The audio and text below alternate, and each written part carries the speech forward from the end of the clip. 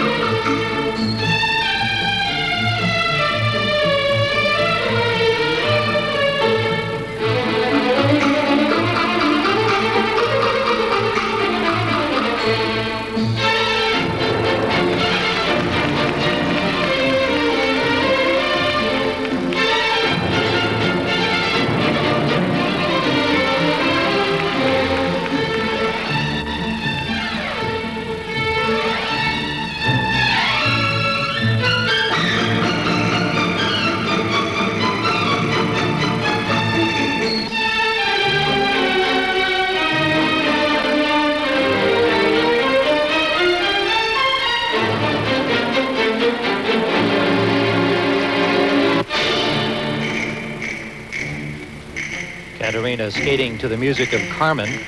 In this section, an excerpt from the ballet version of Carmen. And this is the same routine that she will be doing in Calgary at the Winter Olympics.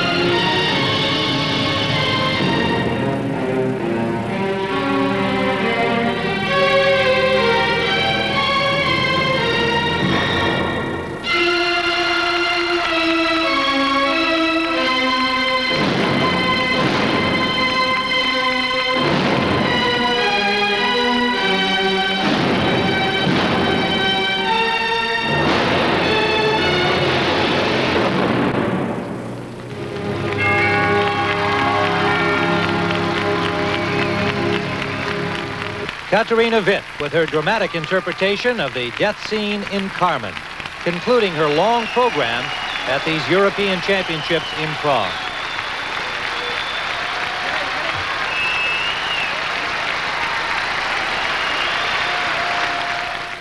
Well, Scott, what did you think of Katarina's performance? I really liked it. I thought the changes she made this year are really good. I've liked everything she's done in the past, but I think she looks really good this year.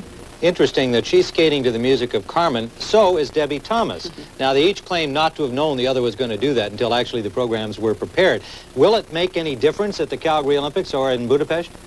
Well, Carmen is definitely Carmen.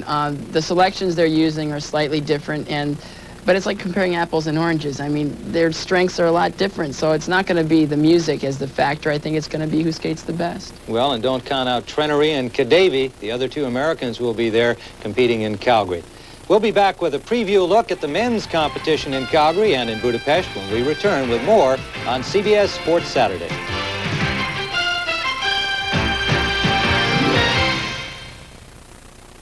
Scott Hamilton. And Scott, now let's take a look at the men's competition in Calgary and, of course, the World Championships to follow in March. We've got 3 world champions. First time ever in Olympic history this has happened. You've got the American hope, Brian Boitano, Brian Orser from Canada, Alexander Fadeev of the Soviet Union. They've all won world titles, all going for the gold. Is there a clear favorite here?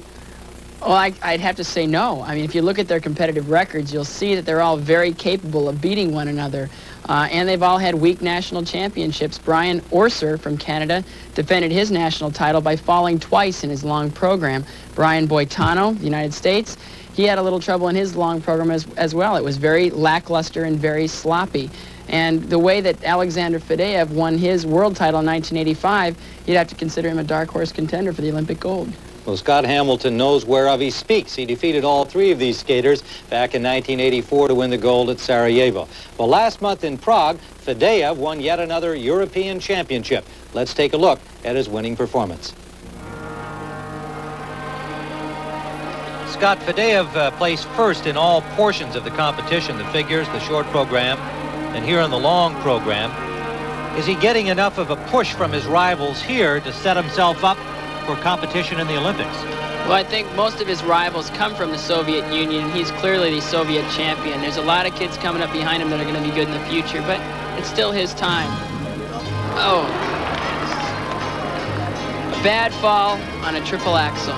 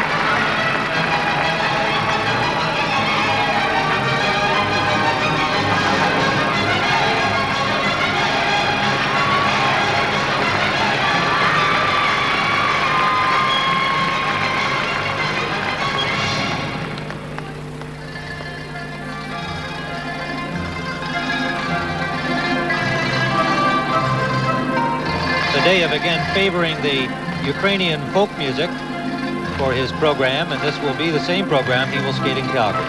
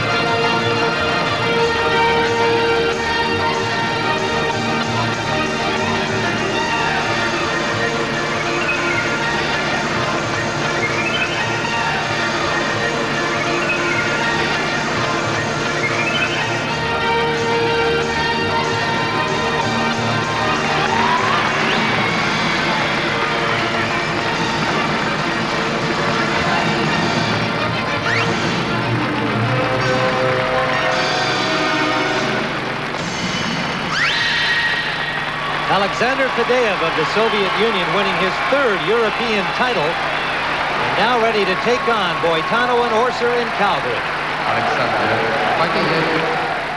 Well, Scott, talk about a packed program. That was certainly one presented by Alexander Fadeev. I'm just trying to think of what he didn't do in that program. I think it's like a list of technical terms. If you were to call everything in that program, there wouldn't be anything left. It hasn't been invented yet. But you never know who's going to show up with Alexander. Either it can be the most brilliant technical display of fireworks, or he can make a lot of mistakes. Will we see a quadruple jump in this competition coming up in Calgary? Well, I think there's a few people that can do it. Brian Boitano, I think, should avoid it. I think he should really focus on putting the pressure on Brian Orser. And with Alexander Fadeev, with so much attention being on the two Brians, he might just need it to get the attention of the judges. Well, coming up, we're going to take a look at the dance competition, and that'll give us an opportunity to show you the European winning performance by Bestemyanova and Bukin when we return with more here on CBS Sports Saturday.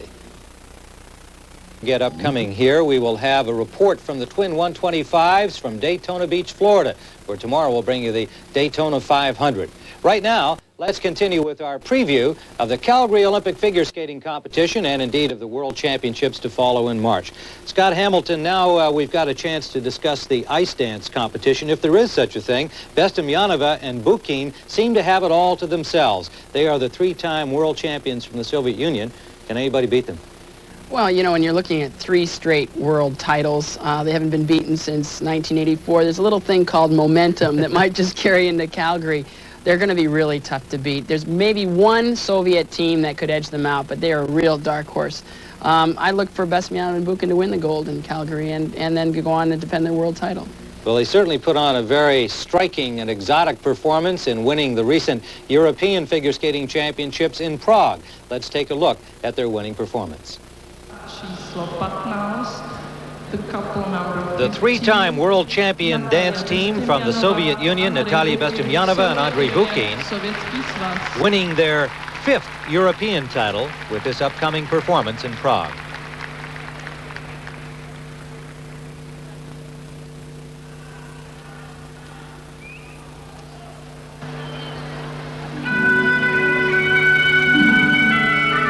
They've always shown dramatics and energy and versatility in their dance and their approach. But here is a whole new look.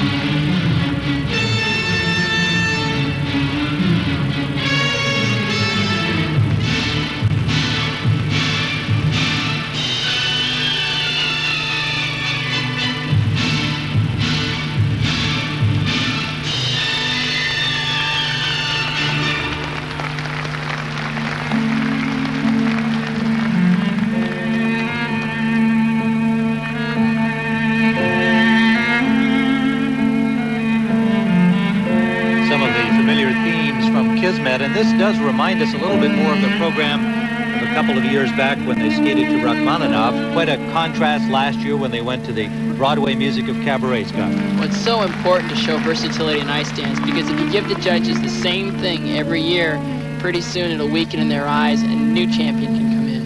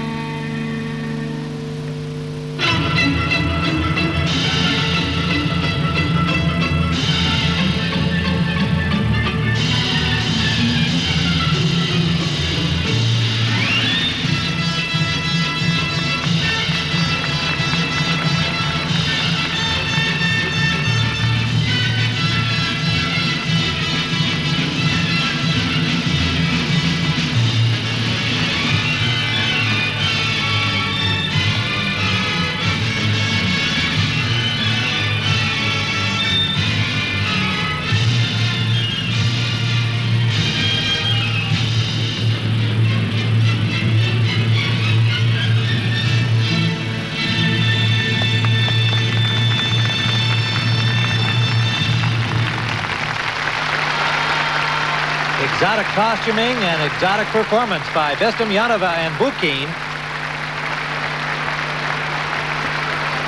Again, the European champions heading for the gold in Calgary.